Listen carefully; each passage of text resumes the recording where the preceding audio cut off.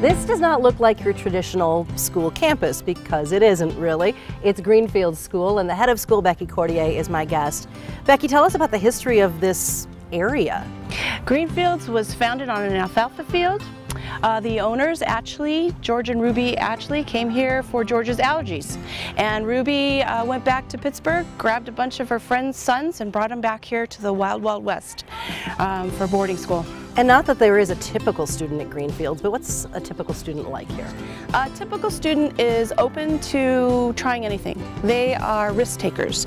They maybe have never played sports in their life, but they'll go out for the soccer team and they'll learn how to be the goalie.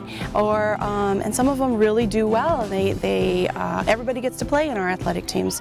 Everybody gets to be on the stage in our theater productions. So it gives them an opportunity to learn to be good at something by doing it. The chair of the foreign language department at Greenfield School is Lisa Randall. Lisa, how many foreign languages are taught at Greenfields? We teach Spanish and French. Very good. How many students do you have overall? I know it's K through 12 now. K through 12 this year, we're at 115. Now, since 1933, when you very first started, are there still some philosophies that hold true today?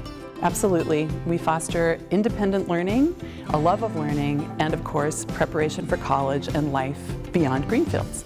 And here we are in 2017. Can you give me a snapshot of Greenfields day to day?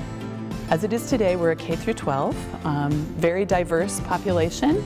Our focus is on a lot of hands-on and experiential learning. We like to take children outside of the traditional classroom, get their hands dirty in the garden, in the chicken coop, in the science lab, in the physics lab, and out in the community doing community service projects. What makes it different is that we are not as focused on a standardized test score. We're more focused on the process of learning and the outcome of that process. Students are able to think, and they're able to create and able to produce, and so I think those are the skills that employers are looking for. I am passionate about working here because I know this is the way to teach kids. This is the kind of experience I wanted my kids to have. This is the kind of experience every kid should have. And it's one of the best schools in America. Absolutely. Greenfields, right here in Tucson.